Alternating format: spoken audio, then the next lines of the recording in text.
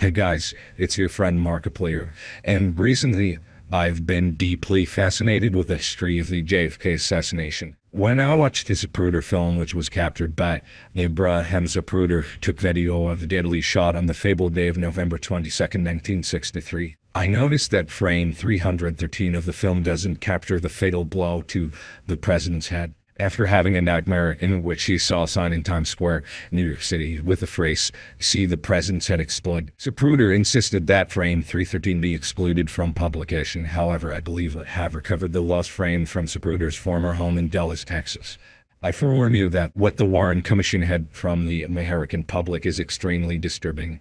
The frame shows not only JFK's bits of head flying all over the place, but also the true identity of who was hiding in the grassy knoll. It appears the real killer of our 35th United States President John F. Kennedy was not the purported Lee Harvey Oswald, but in actuality was two people: ex-Cuban militant Orlando Bost and CIA intelligence operative Howard Hunt. Please, if you choose to spread this information, which I advocate for, do not, and I repeat, not, tell anyone that you heard this from me, Markiplier. Even as a famous YouTuber with relatively high status and wealth, nothing can protect me from the government, not even my play button. The government doesn't want us to know about it, and I could get into big trouble if they found out I know this. So, I implore each and every one of you to remain silent about my knowledge.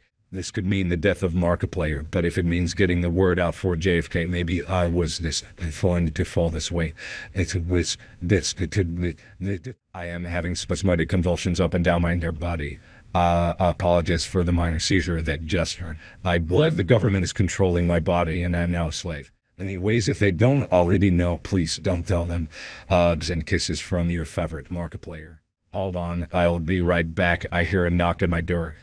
Oh fuck it. I think this is it, fellas. I love you all so much.